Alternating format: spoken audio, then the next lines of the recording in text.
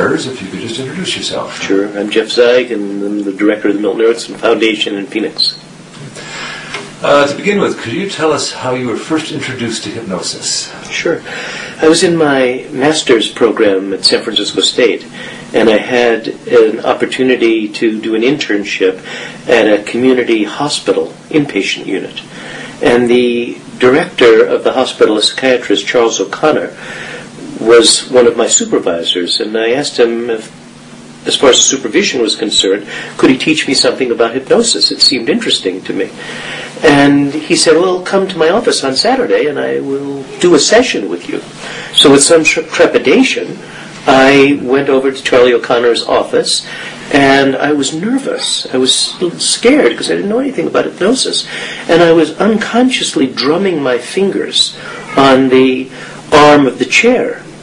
And Charlie, who knew something about Erickson, did a utilization technique. He said, Jeff, drum your fingers more.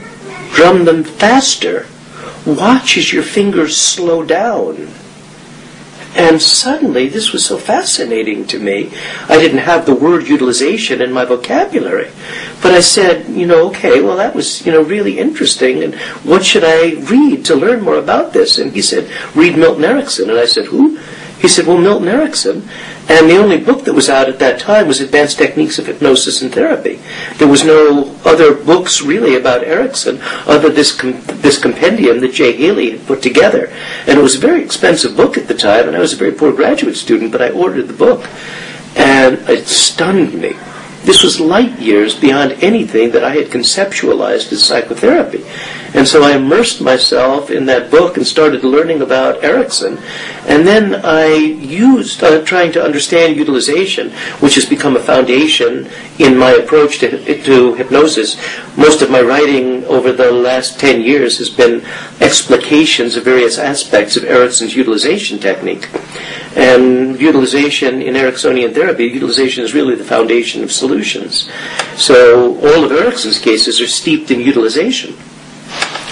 And then I became fascinated with Erickson, and then I started my excursion, which has now been some 35 years, into learning to refine my method of using hypnosis and psychotherapy, and thinking from hypnosis that informs my psychotherapy, regardless of whether or not I'm doing formal hypnosis. Mm-hmm. Could you share your own understanding or definition of hypnosis? Mm-hmm. Well, I just wrote a paper and submitted it to the American Journal of Clinical Hypnosis, and basically my perspective was that hypnosis doesn't exist, and that hypnosis is a construct of convenience. It's a title that we put on our experience, and there's three components of experience: a contextual component, a psychological component, and an interpersonal component.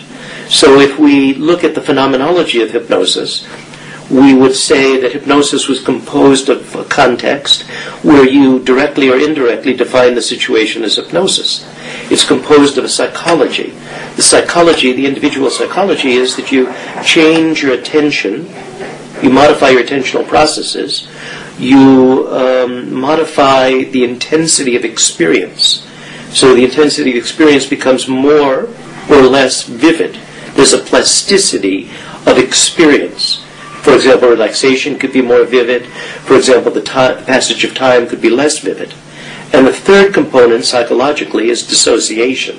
Dissociation in three senses. Dissociation meaning that something just happens, like images just happen, memories just happen, or there's a sense of being a part of and apart from the experience, which would mean that there's a sense of being here and not here at the same time. Hypnotized people often say, well, I was here, I knew I was here, but I was there. I was involved in the imagery of the moment, or I was involved in the memories.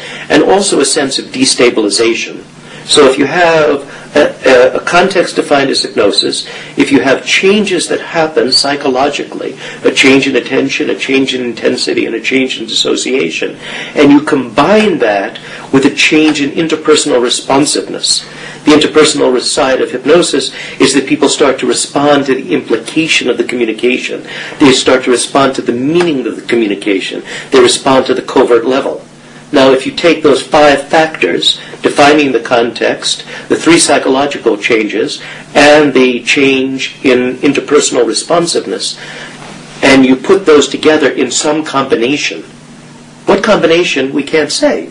Because some people just change their attention, they'll say, I'm hypnotized. Some people will start to have dissociative experience, they'll say, I'm hypnotized. Some people, you say, let's do hypnosis, you just define the context, and they say, okay, I'm in a trance. Some people need that interpersonal responsiveness to say, I'm in a trance. But if you have some combination of those things, people will say, they will title their experience, I'm hypnotized. And so hypnosis is a construct of convenience, but so is love, and so is curiosity, and so is good humor. They're just a construct of convenience. And by deconstructing hypnosis into its component parts, we can set into motion a series of events that we could call hypnotic induction. And when people start to experience that series of events, then they will title their experience, I'm hypnotized. So I think that it's wrong to think about hypnosis as a singularity. There's no singularity to love. There's no singularity to good humor. It changes over time, and the elements that compose good humor or love or hypnosis change over time. And so thinking about hypnosis as being a scientific fact is a very difficult and challenging thing to do. Hypnosis is more in the realm of a very personalized experience.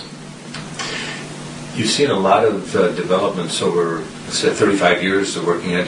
Do you have some predictions for the future as far as the field of hypnosis? Sure. The only prediction is that if you want a certain way of making a fool of yourself, just predict the future.